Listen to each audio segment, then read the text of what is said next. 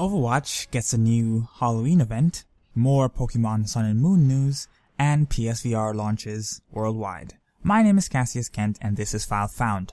Whew, finally, it's Friday again, thank goodness. I could not be more excited for this week to end, like every week I suppose. But this one especially. I'm jumping right in.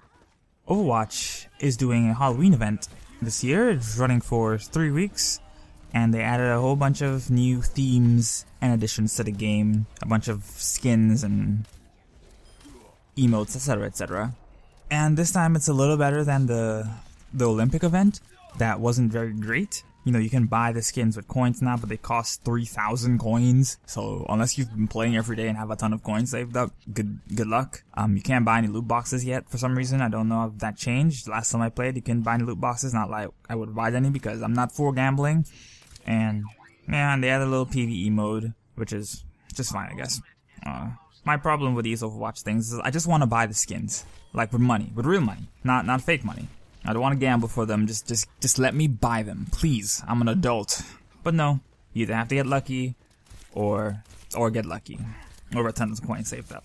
But I'm probably gonna actually play this time for the chance of getting. I haven't played Overwatch since the Olympics, because that whole thing just rubbed me the wrong way. Wasn't a fan. But moving on from there, however, Nintendo, well, not Nintendo, but Kurokuro leaked again. I can't really sure if I could call Kurokuro leaks because it happens every month at the same time without fail. I can't think of a month leading up to the release of a new Pokemon game in which Kurokuro has not been leaked. So we got a bunch of evolutions. I'm not gonna say, if you want to go find that stuff, go find it. There are a few evolutions for a couple Pokemon. One that I wasn't expecting to have an evolution.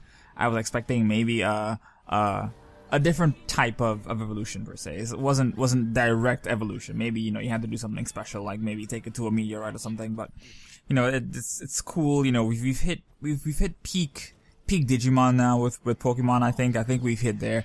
I thought like maybe since Braviary and some of the past gen Pokemon that alright, that's a little on the nose. But now we're straight up just Digimon, which is fine by me. I love both of the franchises. And that's it. We're gonna get there's a live stream coming up soon, and there's supposed to be another trailer today. And the game comes out in a little over a month now. The demo comes out next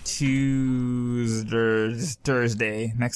I don't know. Comes out on the 18th. And we'll see how well the eShop holds up for that. Beyond that, though, I think that's it for all the Pokemon stuff. And last but certainly not least, PlayStation VR launched this week, the week of December 14th. Whoa, not December 14th, October 14th, 2016. I have no idea when it is. But yeah, PSVR is finally out around the world and is out to pretty positive reviews. Surprisingly, it is low end, but on the low end of things, it is a good alternative to Vive and Oculus Rift. I've heard. I don't have one, and I'm not gonna have one for a long time. I don't even think I have the space in here, and I don't really like that they're charging $100 for Move controllers. That's 6-year-old piece of technology that they have not upgraded at all in the last 6 years. I don't like that. And same with the camera. The camera needs work also, but it's serviceable VR. It's cheap VR, which is fine. There's not to take away from what they're doing with it. It's incredible that they got to work on PS4, but there are a lot of things that need to be ironed out for me to go, alright, I'll drop $400 or $500 on this. But the reviews all around seem to be positive. Some of the games are giving people nausea, but that's to be expected with VR and people. But beyond that, it seems to be doing well. I wouldn't know. I'm very interested to see how the November or end of October NPD shape up. Because small sidebar, Xbox One S outsold PS4 in the last 3 months in a row. So the Xbox has been doing really good recently, and we'll see. I want the November month is gonna be the one that says that the swing has happened, that Xbox can potentially just make a huge comeback now. But that's another video for another time. I think I'm gonna end it there. Congratulations on making it to Friday. We're all very happy for you. Please enjoy your weekend. Please play some video games or go outside. It's getting cold in the States now, so maybe wear a sweater. But wherever you are, whatever you're doing, have a wonderful day.